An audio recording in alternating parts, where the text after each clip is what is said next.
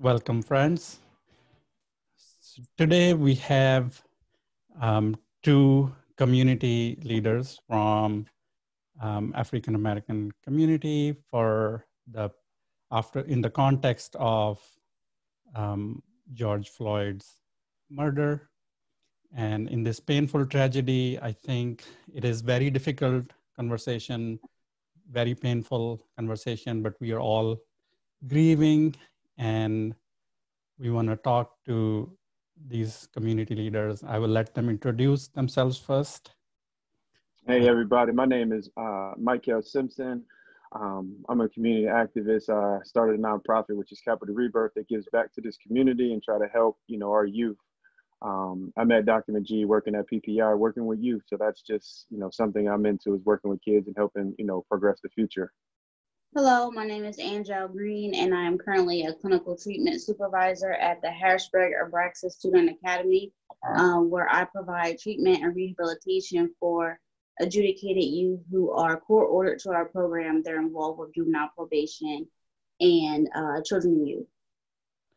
How does racism and all these events that we are repeatedly traumatized with, how are these, as well as your personal experiences, how do they affect you? Well, personally, it affects me just because I am a Black man. So, the same situation that, people across the nation are dealing with, being gunned down, by policemen or, for police brutality. That's something, that is a reality for me every time I leave my house, and it's scary, because like I said, I have a daughter that, who are starting to ask questions about these situations because this, death has brought so much attention nationwide. It's shown on every channel, every social network platform. And it's becoming a big topic, for all ages, and all backgrounds in our community. So it's personal for me because it's something I have to live with every single day. Mm-hmm. I agree, Michael. Michael and I have known each other for quite some time at middle school, mm-hmm. elementary school, maybe, yeah. All through high school and even in college, and we remain friends. He's also friends with my husband. He's also a Black man, and I'm a Black woman, and we have Black children. And so we are not just watching it on TV, but we've experienced it for many years. And then for me, before my current position in college, I had dreams of, at the time, becoming an African American Studies professor. So for me, watching this on TV is just history repeating itself over and over and over. And it's disheartening because, in the age that I am in my mid-30s, and then thinking about my youth that I service, who are teenagers and who are a part of this law enforcement world because of the decisions that they have made. I won't call them mistakes, just because they purposely made some poor decisions. But for circumstances that are, unknown to me, sometimes they are put in positions where they make these decisions and they're thrown into a criminal justice world where they are torn between following a legal authority and raging against the machine at this moment because they're on probation, they have ankle monitors on, so on and so forth, but they're made to listen to these probation officers. And it's kind of contradicting when they're looking at the news right now. And I'm having conversations with them about ways to utilize their probation officers as resources and healthy mentors. And they're like, no, they're killing us, So in my daily life and personal living, and also in my professional life, that which always crosses back and forth because I love my students so much. It's hard. It's really hard. And that's really all I can say about it right now. It's hard to deal with that day to day and see the confusion for a teenager or a young child and try to find an answer for them that we don't have for ourselves.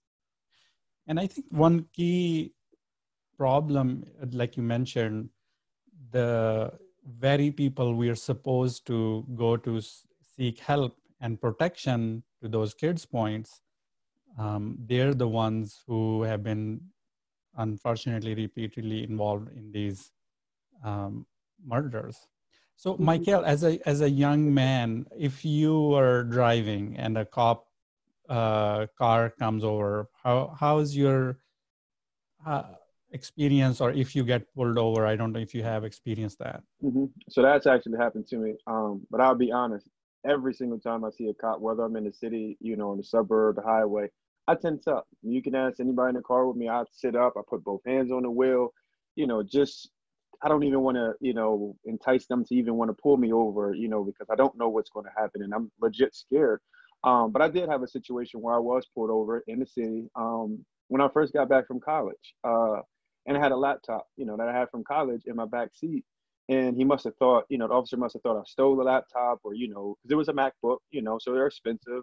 But he actually took my MacBook and took it back to his patrol car. And I don't know what, you know, he did with it, or he ran, tested the serial number. I don't know, you know, but it's like, why to go to that measure, you know, over a computer? You know, it's in my backseat, you know, and it had the University of Virginia on it because that's where I went to school, and I bought it from a bookstore.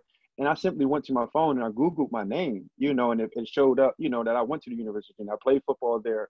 So at that point, he was kind of dumbfounded and just kind of tossed my laptop back into my car and kind of walked off. And it's like, for what? And he had no legit reason to pull me over. I wasn't doing anything at all. I wasn't speeding, you know, it was on Fifth Street, you know, so it's a area where I know very well, you know, kids are running in and out, you know, the streets playing, whatever the case may be. So I'm never going to, you know, speed in that area. So he can't say, you know, I did nothing wrong. And he didn't say nothing was, you know, brought about.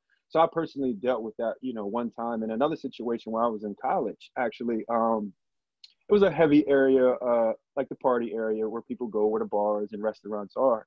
And, you know, me and a friend of mine, a teammate who was black, we were driving and we seen a large group of black people, about 15, 20 people outside of a restaurant.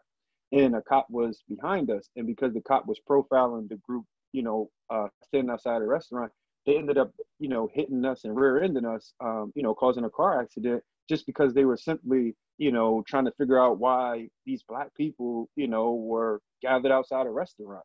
You know, they weren't doing anything. They clearly were just standing out there, you know, waiting for their food to be done, you know, and this is a college town, you know, so black people are there, you know, and they're not like out of town people, they're young college kids. So, you know, those are two situations that I dealt with personally in the car.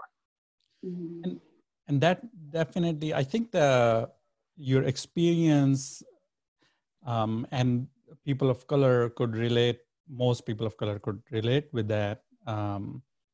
When a cop pulls over or even drives by or comes closer, heart rate or the kind of that fear or stress hormones go up. And a lot of these situations, if we look into the dynamic, the person who is pulled over or stopped, their adrenaline is already up based on all of these experiences. And the number of pulling people of color or stopping them for a reason or no reason is significantly higher. You use the word profiling. And then even there are several situations where even though they pulled them over, but then there is a paranoia on the cops' parts. And then so both parties, first they pull over, the person's adrenaline and fear response is high, and then they're themselves in that paranoid state of somebody's going to attack us back, and then the whole situation is just escalated and repeated over and over again. So Angel, as a Black woman, do you worry for your husband or your kids in these situations on doing regular life things like driving or jogging? I actually do, but you know, I think that there's this I don't want to call it a narrative, but I mean, there's this narrative going on, and it's true that Black men are dying at an alarming rate, but Black women are most often subjected to a lot of, you know, aggression from police officers, a lot of stereotypes, a lot of sexual innuendos. There's this historical narrative that Black women and young Black women, young girls are highly sexually driven. And so, you know, there's a lot of inappropriate conversation, a lot of uncomfortable stares. I know for myself, working at Abraxas, we tend to have children both in Dauphin and Cumberland County. We reach out, I've worked, you know, everywhere from all over Dauphin County, all over Cumberland County, out in Carlisle. And in Carlisle, sometimes I've been stereotyped and discriminated against the most out there, to the point where in Dauphin County, oftentimes I would use my personal car to drive and see my clients or check on my students, go from school to school. But I never would use my personal car in Cumberland County, just for the simple fact that if I did get pulled over, if the license plate were run, they would run from and they would read my job's information and not my own, just so that any police officer will understand that I was a part of that, if you want to call law enforcement counseling realm. And it saved me. Another thing would be with me going to Carlisle most often and running into Confederate flags. And I've had even social workers over for, you know, for instance, like Cumberland County Children and Youth. I've had social workers that would say, oh, we didn't think that you would look like you when I would get to a client's house. And, you know, some people might be enraged by that, you know, and I can't lie and say that it wasn't upsetting at points, but it actually was empowering to me because it gave me an opportunity to show a different narrative. And I like that you pointed out the picture of when you're being pulled over as a Black person, you're nervous, but so is the police officer. And I think that narrative comes historically and from, you know, media. Like there's this stigma of us being so vicious and so aggressive and so something to fear, you know, the whole clenching your purse and all that other stuff that they do when we come around. And in the realm that I work in, the capacity that I work in, and Michael, you know, working with different groups of people and engaging with a lot of people, it gives them an opportunity to look at us and say, okay, they're not what we thought. Some of the most challenging and rewarding times was when I was working in a different area other than Dauphin County, where there were Confederate flags swinging everywhere. And my husband was actually terrified for me and actually like fussing at me, like, you better leave from out of there. It's late at night. And I'm like, no, I need to make sure I do this family sessions with these families and really help them, you know, regardless of my, you know, my fear. And by the end of it, you know, I was doing counseling sessions with people for 6 to 9, 12 months. And by the end of it all, they had a different outlook on me and hopefully a different outlook on African Americans in general. You know, so it can be rewarding, but to answer your question, it's terrifying. It's terrifying to have to put your car in cruise control just so you can make sure you don't speed because you're afraid to be pulled over. It is terrifying. So, Angel, to piggyback off that, that is something I legit do too. Put my car on speed control in certain areas. And I want to touch on something that you said. It's like we have to prove ourselves to eliminate a stereotype. But, you know, on the other end, when I meet, you know, different races, I don't say, oh, you have to prove yourself because I heard, you know, oh, this is what your race stands for. This is what your race does. That's just not, you know, the character that I possess. And it shouldn't be like that for any race. I don't care what background you come from, what, you know, religious background you have. It shouldn't be a case where I have to prove that I'm actually a good person, you know, for you to accept me, you know, because I'm accepting you. I don't come in, you know, to your establishment or where you're at and say, oh, well, I've heard this about your race. Can you prove that you're not the same people? So it's just, you know, it's heartbreaking. Definitely. And this stereotyping goes on the core of that discrimination. And you're right that proving that discrimination has happened or somebody has carrying that judgment is so difficult, particularly even in the legal cases where a common person could easily see in the court of law, it's difficult to prove. But it is amazing that both of you work across the races, and Angel, also to your example, where even though you yourself were looked at differently or were seeing the symbols of oppression towards yourself or the historical symbols, and then you're still extending your compassion towards them. Mm-hmm. So that is powerful. Now, do you, looking at the history and where we are, what we are seeing, do you feel we are progressing? Is racism decreasing or increasing, or is it the same? I'll let you go first, Angel. Yeah. So, I mean, to be quite honest with you, I think that what is awesome about working with teenagers, and I don't know if Michael, if you feel the same, but there's something about this generation that they just kind of strip away with everything. And sometimes I agree with that, and sometimes I'm like, wait a minute, don't forget you guys' history. Don't lose track of self and your ancestry and the struggles and the triumphs that we have come over. But oftentimes I look at them and they just don't care. They don't care about these stereotypes. They don't care. They don't put up these boundaries and these borders amongst each other. Now, towards us as adults, they might kind of look, as it relates to law enforcement and all that, they might look side eye and have their reservations. But from one to another, they're not dealing with that. But as a whole, I would say that we're taking baby steps towards progression.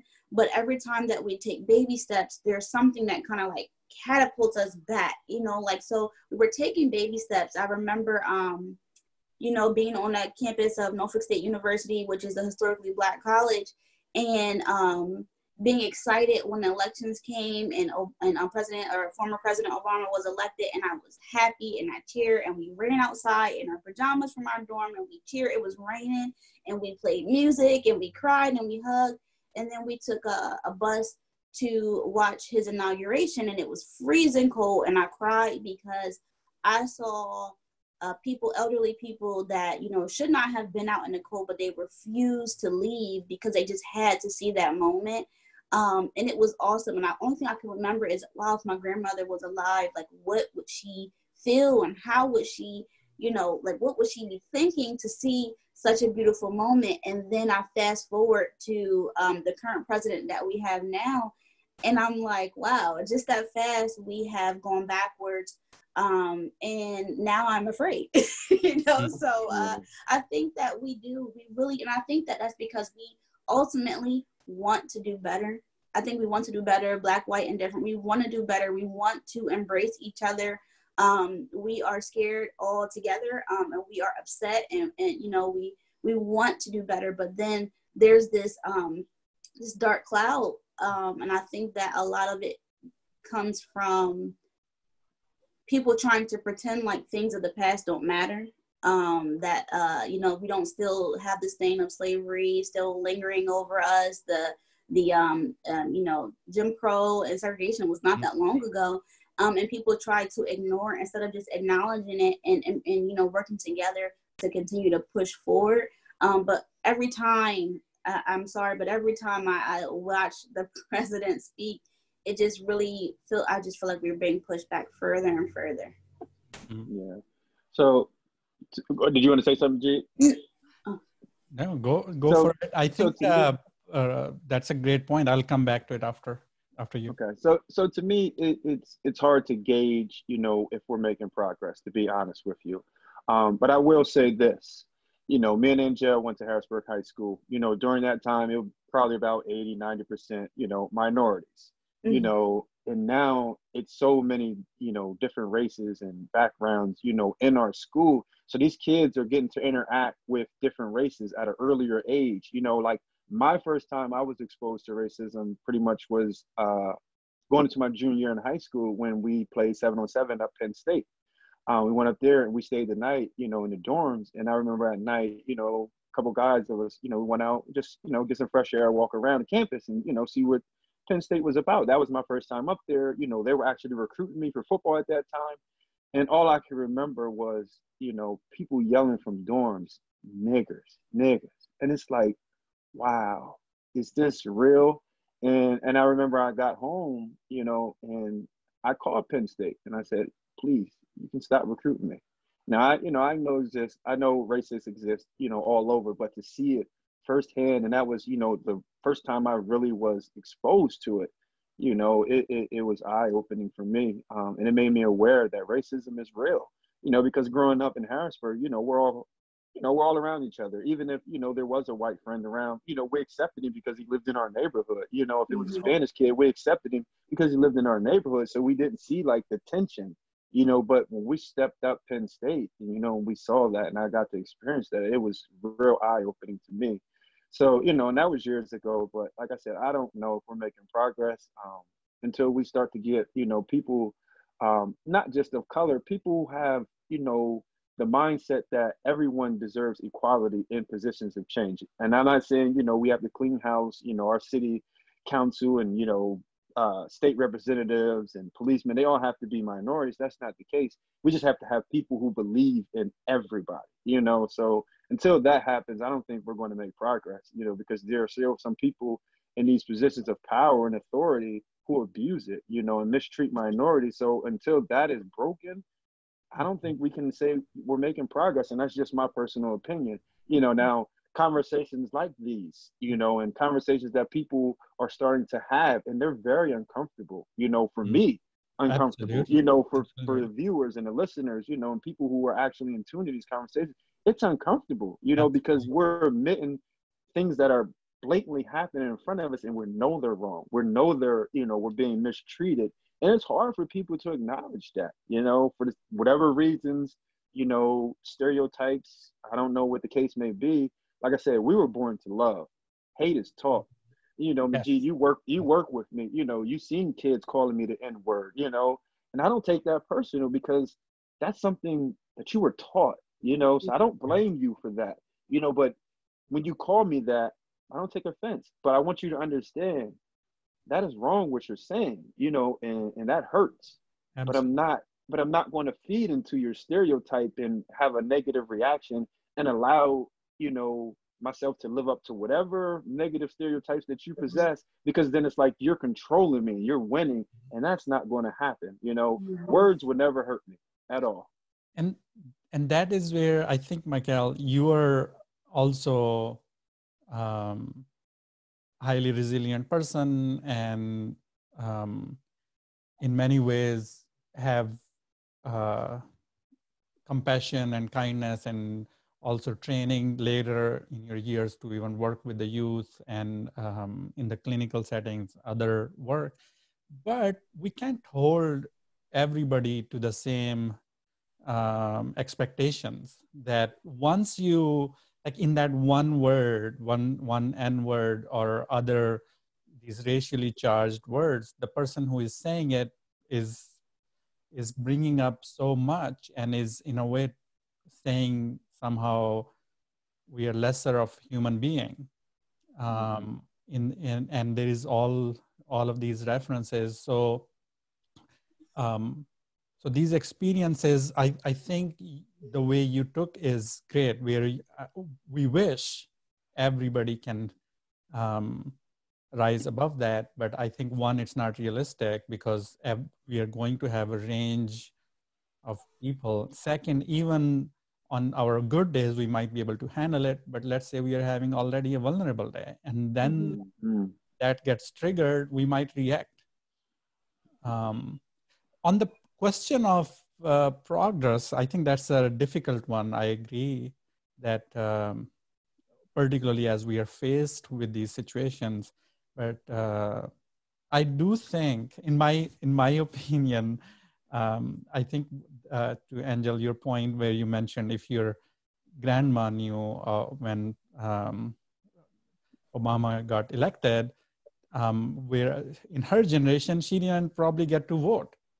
And now we reached that point. And yes, I think that's where I do feel hope that yes, without in any way minimizing the current back steps, the harsh reality that we are seeing, and we need to change it. But I do think that the path of progress is not a straight line, it's a zigzag. And sometimes, yes, we reach the low point where we reached now, but hopefully, and in a few minutes, we'll move towards the, what do we think would help us get back up. Um, and but another thing that makes us feel this is also not progress is because we are identifying more. These events and these senseless killings were happening before as well, but nobody captured it. A lot of these things were just remained hidden. And with some of these cameras, as well as hopefully we get more strict regulations for the body cam and the dash cam monitoring without control of the voice or without control in anybody's being able to turn it off or on. I think as we do more, we definitely want to miss less. But partly, I do think that it feels more because we are identifying more. Yeah.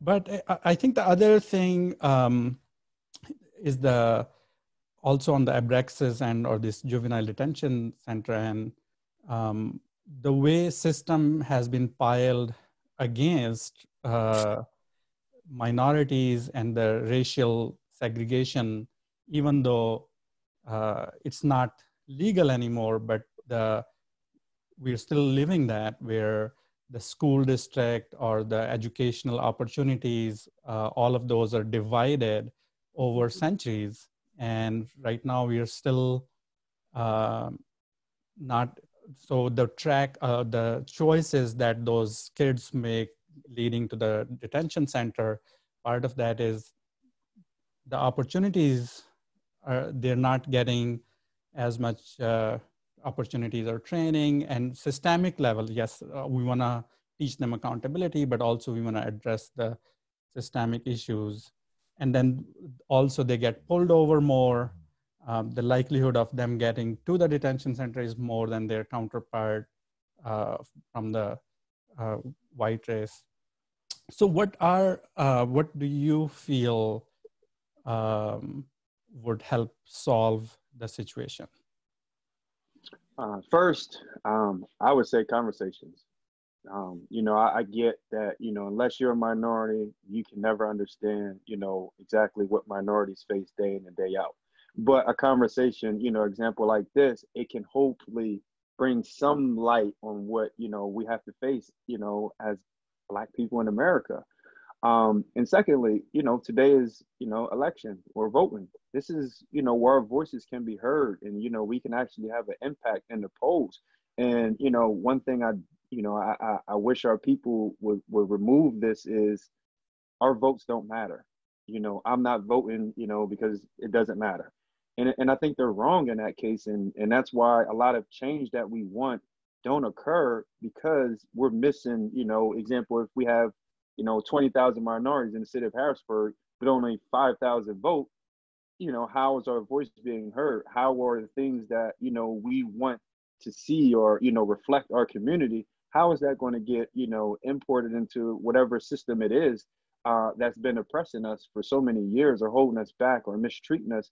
So I think voting is key, conversation is key, and getting people in positions that actually, like I said earlier, care about all kinds of people, not, just one race, or not just for a political hidden agenda where, they'll benefit or, their kinds of benefit.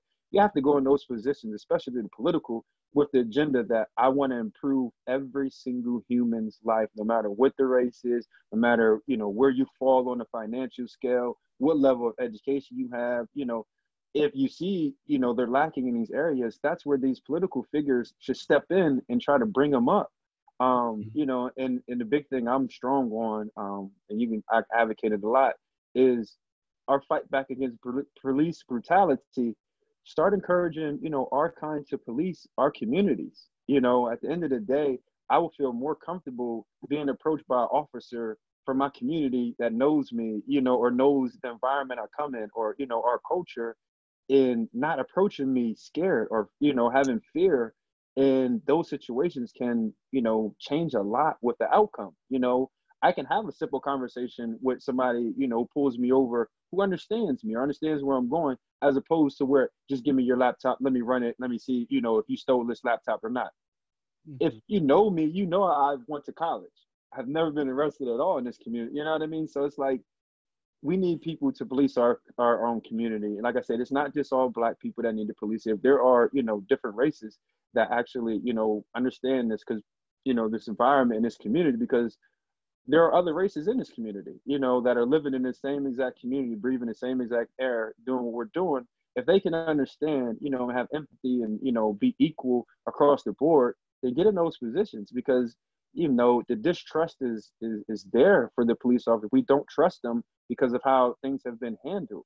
You know, you can look at countless examples where unarmed minorities are gunned down when you see, you know, a white person who actually just, you know, committed murder or, you know, killed a bunch of people, and they're giving water bottles, you know, they're taking in, putting, you know, bulletproof vest on them, you know, it's like protecting them.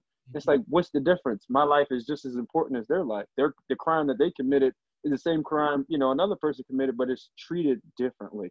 So, you know, I really believe in, you know, getting people in position of powers that can, you know, influence change across the board. Voting and conversation is most important to me. Mm-hmm. And I'd add to that, I think for me, the main thing that I like to focus in on is representation. Representation for me is key in all areas. I think that we have this push on our young people that's always been there. You know, African Americans, Black people, we always, you know, push hard, we excel in a lot of different areas, but you know, people focused our areas on music and sports and, you know, that stereotypical space. And, you know, I was a student athlete. Michael was a student athlete, and we both understand that sports and athleticism can take you far. It can, you know, scholarships and just the standard of character building, you know, being on time and having great work ethic. That's wonderful. But there's this large piece that's missing where our young people, not just our young people, but people in general, are not seeing enough of Black people in different spaces. And I learned that when I went to college, and I went to college down in the Tidewater area, Norfolk, Virginia. And I've always been here in Harrisburg, looking and seeing and realizing that, you know, Harrisburg is pretty small. But there's this thing where if you are successful, we automatically, you know, think that those people are white. You know, well, that's a nice house. That, you know, some white person lives there. And unfortunately, a lot of our kids think that, because Harrisburg is just small, the area is just, you know, dense. And when I went to college, there were several areas where the houses were just beautiful, you know, and you just knew, and then you were shocked because the people that came out of those houses were professors and doctors and lawyers, and they looked just like me. And it changed my whole mentality. You know, lucky for me, you know, I was raised by a single parent. My mom had me. She graduated from John Harris, and she had me when she was a teenager. And she had a different path for me. You know, her thing was, you're not going to be what everyone expects of you or what they think of you. You're going to be who I'm grooming you to be, and that's awesome. And, you know, I give all credit to my mom because she had a bigger picture for me, and it expanded. Her picture for me expanded when I went to college. And then when I came back to Harrisburg, that was always my push for our young people. You know, this horrible saying that my kids say, "Oh, you talk like you're white." This idea of, you know, Black people not being professional, and I'm constantly fussing at them, you know, and letting them know that there's nothing wrong, which is where the representation comes in. There's nothing wrong with slang. There's nothing wrong with using your own vernacular that you have in your city and in your houses and your homes, but it's a problem when you don't know how to turn it off and turn it on. It's no different than someone else speaking a different dialect, you know, if you're Asian descent or Hispanic descent, and we have our own way of talking, and I explain that to them, but this is something that they don't see on a regular because typically their teachers don't look like me. Typically their counselors don't look like me. When I'm going into the community and I knock on someone's door who has close their door, not open the door, not answer the phone for children and youth and, you know, probation and so on and so forth. And they will not engage with these people. And I get to the house and it's like, oh, I know you. I know your mom. I know, you know, and so they're willing to engage with me, not only because I look like them, but because I am from the community. And that's what Michael is saying, like being from the community and servicing your community is so big. As it relates, and I just want to go back to what you were saying, Doctor, at one point in time, you made mention to this space where our kids are, you know, suspended more and they're arrested more and they're, you know, they're not on a equal playing field. And that again goes to representation. There were some times in my job when I first got there, when I started working for Abraxas, where I struggled with the idea of seeing my young people in handcuffs, seeing them, you know, on house arrest, or, you know, hearing their outcries. Oh, it's the summertime and I've been on house arrest for a whole summer and it's not fair. And in my heart of hearts, I knew some of these probation officers were not doing them justice, and they were not getting a fair shake, like the ones over in Cumberland County, where I would go in Cumberland County and a kid that stole something would get a slap on her community service or something. And our kid was, you know, placed on probation, but representation is key. And instead of me saying I can't do this, I realized then that I have to be an advocate for those kids. And not only am I an advocate for those kids, but I'm also a translator for the law enforcement side. So when we have law enforcement that they want to do good, they want to help these kids, because we have a lot of wonderful probation officers in Dauphin County, and they're not from this area and they don't look like our kids, but they want to do good. And I'm able to bridge the gap between the two. I'm able to say, well, mom, you know, probation such and such is just looking to connect with you and help you out. And she's more willing to hear it from me, or more willing to talk to that probation officer because I'm there with them. That's my job in that space, to just bridge the gap. And we can't do that if we don't have more of us in those spaces. And I agree with Michael when it comes to, you know, us doesn't necessarily have to be Black people, but it does have to be people that are from this community. It just gives our kids less of an excuse to not be successful. Because another thing is that, you know, when I tell my young people, like, this is my story, this is my family story, you know, this is what I grew up like, they're stunned because they don't have an excuse anymore. You know, if I could do it, you can do it too. And if I can look this person in the eye and I can shake this person's hand and I can say, I'm going to show you different than what you expect of me, I'm going to teach you and role model it for you, then you're going to do it too. You know, so I think that to me is the biggest thing. I think that the representation and the role modeling brings everything else, because when I vote, I take my students with me. You know, I show them pictures of it. You know, when I bring my speakers, you know, Michael or any other speakers that I have in the community, you know, people that are trying to do right by our community, I bring them in. I'm not always the one that's doing the talking. I bring them into my young people, and that is because I want them to hear it, but I also want them to see it, because once they go back home, they can then say when they go to the mall or the grocery store, hey, that's Mr. Simpson. He came and he talked to us, and you know, and they can hold them accountable when I'm not around, you know, and it's good when we uplift each other, because that gives us the self-confidence. So when other people are looking down on us or stereotyping us or making us feel like we're less than, we're like, no, it's built in me. I don't have to worry about what you're saying. I know who I am and I know who I'm going to be. So you have that charge against the oppression. Mm-hmm. And so I think the conversations, representation, keeping for the youth and for other people of color in the community, for them to keep trying, keep representing themselves, and also getting on the variety of jobs as well as work across the spectrum.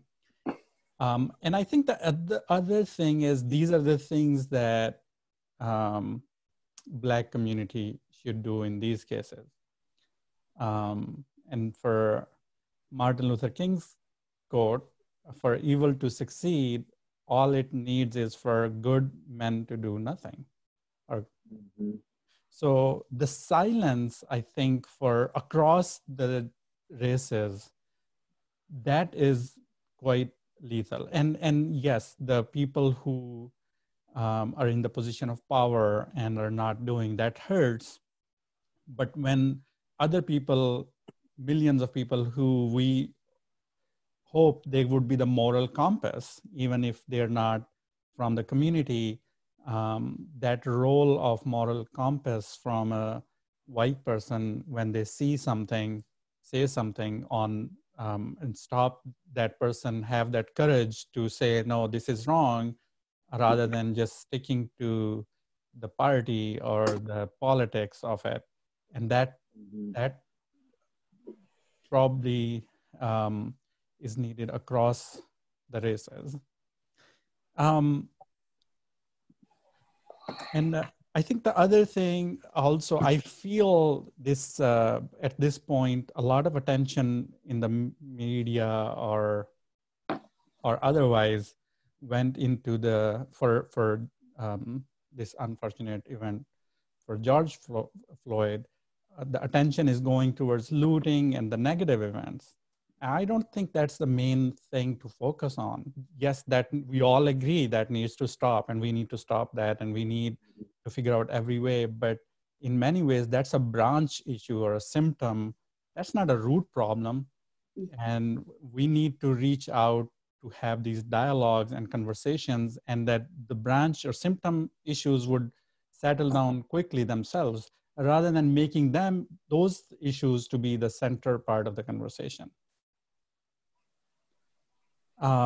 So anything, as we are wrapping things up, anything else that you would, of course, we need to have these conversations. And I think, Michael, you mentioned that these conversations are not going to be easy on all ends.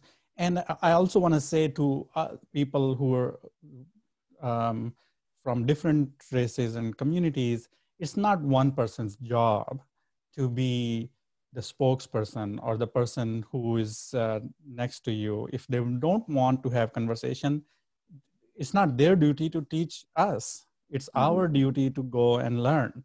So finding more avenues and places, of course, for our people like Michael and Angel or other community leaders, reaching out yourself and educating ourselves on these issues is the key. But I would let you guys do the concluding discussion. I know we went into the solution focus, but is there anything else that you would like to leave the viewers? So for me, I would just want to leave with, parents, start having conversations with your children. Like example, Dr. Majeed, I work with you. You seen youth, younger kids call me the N-word. That's passed down from parents. Like I said, I have an 8-year-old daughter. And with all this going on, she sees it. And this is the first time she's, begin to ask questions about racism. And she knows I'm a Black man. And it was heartbreaking this past weekend when she mentioned, I'm scared for you, Dad. I need to protect you. Are you safe?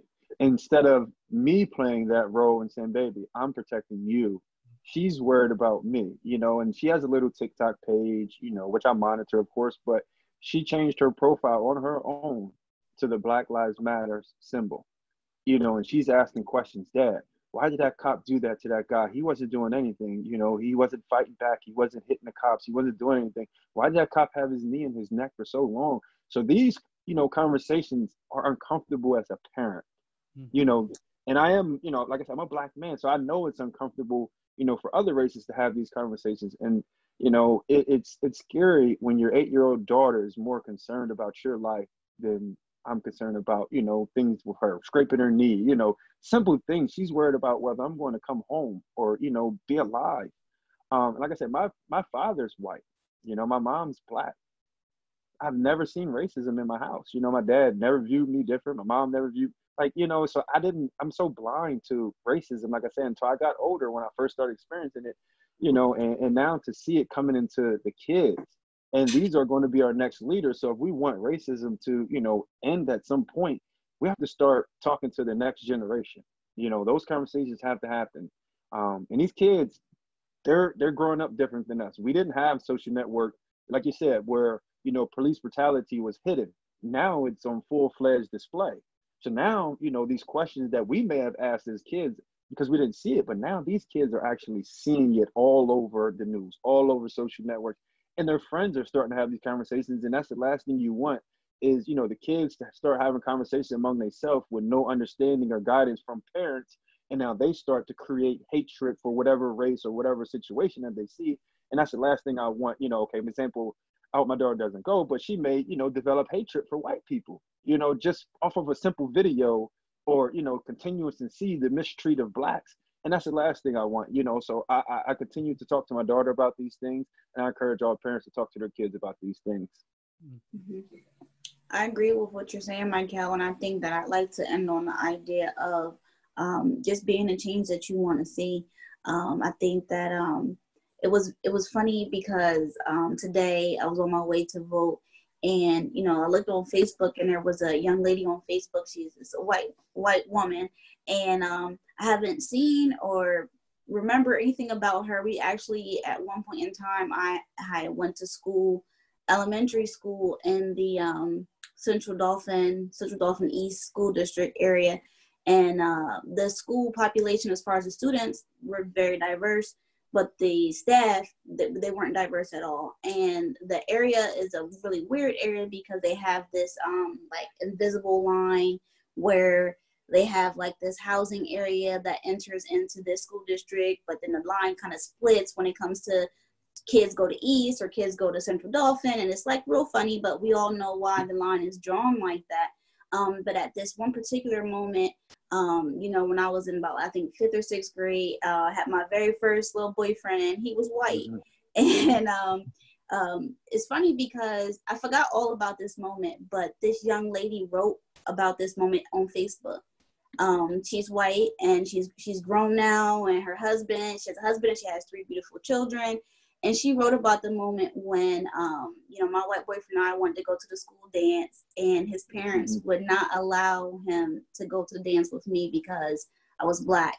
I was hiding that I had a boyfriend because I wasn't allowed to have a boyfriend at the time. He was hiding from his mom that he had a girlfriend because I was Black. And I didn't remember the specifics of the situation until she brought it out. But that was the first time that I had ever experienced any form of racism. And what she remembered was that my mom, who was a very spunky, feisty woman, marched me into that classroom with my boyfriend and made me give him a hug in front of everybody, because he was heartbroken that he couldn't take me to the dance, and he cried on the phone, and I cried to my mom, even though I had to tell her at the time that I snuck and had a boyfriend. But what she did in that moment to empower me, what my mom did to empower me, to let everybody know, like, my daughter's going to love who she wants to love, in that love type of way back then, actually taught the other students in that class. And it was amazing to see that Facebook post that that woman put up today. Now we're in our mid-30s, and that happened when we were in like the 5th or 6th grade. And she remembered every detail of that and spoke about that detail and spoke about my mom's charge on this idea of, her daughter wasn't good enough, and how my mother made everybody else feel good about who they liked. And it so happened that that young lady who was white was actually dating a Black boy at that time. And in that post, the Black young man came and said, yeah, because your mom used to fuss at me about being on the phone with you. And, her mom used to call, her grandmama, used to call him all sorts of names and everything. And in that moment, when my mom marched me in that school to make that statement, she felt confident to tell her grandmother, don't talk to my boyfriend like this. So the idea of just being the change that you want to see is prevalent. You have to stand up. And even if it's somebody that you think that, you might have some type of repercussions from, whether it be your employer or whatever the case, you could professionally let people know how you feel and what's right, because character is everything. And I think that people are standing behind, fears, or hiding behind fears. And now we're trying to hide this outcry of hurt behind the looting and the rioting. And there's so much propaganda about people, white supremacists coming to do the looting and all this confusion. when the underlying issue is just that this has been happening for so many years and people are crying and they're hurting and we need to make real change.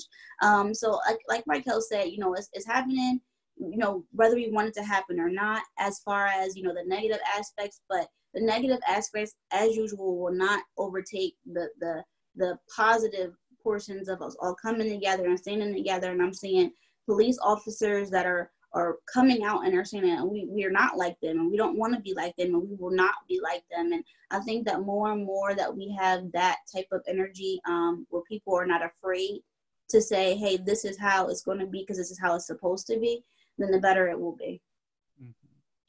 Powerful. I thought this would be concluding, but one last question, and I will give my concluding comment as well. When a white person reaches out to you under these circumstances, how does it feel? Reaching out to you with the message of compassion and saying that what is happening is wrong. How does it feel to you? So actually last night I was on a Zoom call with Bishop McDevitt's football coaches and football players. Their head coach reached out to me and he said, you know, I like your stance on, you know, what you tweet about and, you know, your beliefs on how everything should be equal. And, you know, we need to get into votings and get people in position, you know, that reflect us, you know. So I spoke to his team last night and I was actually excited that he reached out to me because, like I said, this was a chance where a conversation can be had, you know, with so many different walks of life. Like, you know, if you know McDevitt is a Catholic school, you know, it's probably split, you know, on their football team, half minorities, you know, half whites. So, you know, just to see, you know, the other races in that conversation, listening to me and taking heed to what I'm saying and, you know, not trying to question, or why do you believe this? Or, you know, I don't understand this. And the biggest thing that happened last night was pretty much their entire team tweeted about it, you know, how things need to be equal and fair. And that quote that you said, be the change, that's McDevitt's motto for this season. You know, their hashtag, that's their hashtag, you know, so if you go on my Twitter, you'll see me, I'm joining their movement as well, you know, and it's great to see these players. And it's, you know, a lot of white players on that team who are stepping up, you know, because they have black teammates, you know, and sports is a world where we don't see race. You know, we're all coming together from all different backgrounds, you know, whatever the case may be. And we all have one common goal, you know, and that's to be successful and win games, you know, and enjoy each other's company. Like playing sports and that brotherhood, man, it's amazing feeling. And if, you know, society can mock that, you know, where that goal where we all just come together for one common goal, and that's the betterment of all. I think that's something that is great. Like I said, I'm glad, you know, I don't care what race you are, what background. If you reach out to me, you just want to have a conversation of understanding, you know, and not challenge me, I am open for it. And you know, I welcome it. I think that for me, in the moments where I'm seeing people that are, you know, of different races, you know, reach out and, you know, give olive branches or, you know, just say, hey, are you okay? Or how's it going? Or how are you feeling? Or, you know, allowing us to feel how we want to feel, because you can't really dictate how people of color should feel right now. I think it's a wonderful thing. But speaking personally, I was so overwhelmed with everything that was going on, and just being transparent. I was, you know, I was angry, I was upset. You know, there's so many things going on in my mind. And the building in which I work in is actually on Front Street. And it's not too far from the Capitol. And again, in the setting that I work in, it's a hard situation, because a lot of our kids are going to end up or have come from, you know, a secure detention center. And they are housed in that detention center with a lot of people who don't look like them. And many of them don't care for our young people. They just want a job, you know. And so sometimes I question it. And I told you that before, like I question it. And so in that moment when everything was going on, I was so heartbroken, you know, and it was Sunday, and, you know, I attended my virtual church service, and it just wasn't enough. I still needed something. So I actually went to my job, and I walked around my job, and I went into my office and sat down, and I looked on the wall at my office where we had taken a picture from last summer. The school that I work at, we are in session all year round. So our students don't get a summer break or anything like that. They have a lot of credit recovery. They have a lot of catching up to do for different reasons. So we're in school all year round. But in the summer, we still like to do fun stuff. And last summer, we took the kids to Little Buffalo, and teachers that don't look like them were in the pool, and they're older teachers. You know, some of the, like our older IEP teacher, she's quite, you know, older in age, and man, she was running around and just having a ball, and our students were having fun. And in that moment, no one even thought about any type of differences. We were just having fun and, you know, having popsicles and just laughing and joking, and the students were enjoying themselves. And we were in a space where our young people, of course, you know, they're in, like, you know, swimming trunks and, you know, dressed, you know, an appropriate bathing attire for a school function, but they do have ankle monitors on. And so there were moments when the other people that were patronizing the pool were staring at them and kind of looking and, you know, whatever. But our kids in that moment didn't pay it any mind. They were just having fun. So when I was in the building, and I was in tears already, but I looked at that picture and everybody was smiling in that picture. And I sent the email to all my coworkers, everyone, from the woman at the front desk to my director. And I just poured my heart out to them and, you know, talked about, you know, some of my fears for our students and some of my disappointments with some of the people that we interact with in different counties and things. And I just, you know, it was pretty late when I sent it. And, you know, I just had to get it off my chest. And then Monday morning, I got responses from just about every coworker of mine. They called me, they cried to me on the phone. You know, they pushed and they said, you know, we want to make sure our kids, you know, like they were so charged up, and it was wonderful because it just set my heart at ease, because it reminded me that I'm at the right place. I'm working with the right people, and we're going to do right by our students regardless. You know, some of our students, you know, they don't like school. They don't like school. They don't have a valued education. A lot of our young people's parents did not even graduate or make it past the 8th grade. So they're not instilled to have this great, you know, love for education. And sometimes they're very disrespectful and rude to our teachers. And our teachers, and, you know, they don't give up. They don't give up. And they want the best for these kids. And that email response just reminded me of that. And nothing else felt bad. Like, I just felt great because, you know, again, it reminded me that I am where I belong, you know, and we're fighting that good fight for our students. Awesome.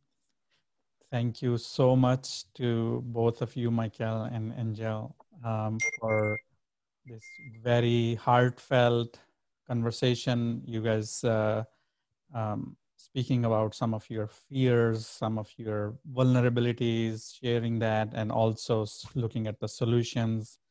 I so thankful to you for talking to me. Thank you for inviting us. Audience, thank you. And I think that the concluding comment that I would like to summarize, that in the end, we are all humans. We all bleed the same. We are all same. And these colors, skin colors, all those things, they do not define the person's character or who they are. You just heard how a law-abiding person doing everything right is in that state of fear from the people they should be seeking protection from, and that is the reality, and we need to change it. The trauma that has been getting passed on to the generations, we need to stop it. Yes, we see some progress and we have a long way to go. And like Michael mentioned, his daughter's worries. Now that's the next generation thing. Angel mentioned her experience in her teenage years. So as we are moving forward and making this planet a better place for our future generation, we need to get rid of the hate. And it comes disguised. And there are going to be fears when you will speak up against that. but you have to do it. And that will make our planet better. Right now, we are already living in one pandemic of coronavirus, and I think this other pandemic of racism and hate is man-made. It is caused by all of these divisiveness within us, and we are all looking towards unity. And each one of you who is listening or watching, reach out to the person. That comment that both of them made as well, that reaching out or just expressing your joining or your solidarity, or you're saying the wrong thing is wrong, that in itself is so soothing, that it kind of allows us to move past that. And I would emphasize that role of all of us speaking up. And I would say for race, color blindness is not enough. You can't be race neutral. You have to be anti-racism. Mm-hmm. And I value what Martin Luther King Jr. said. Again, the other quote that I love: in the end, we will remember not the words of our enemies, but the silence of our friends. Mm-hmm. Thank you so much.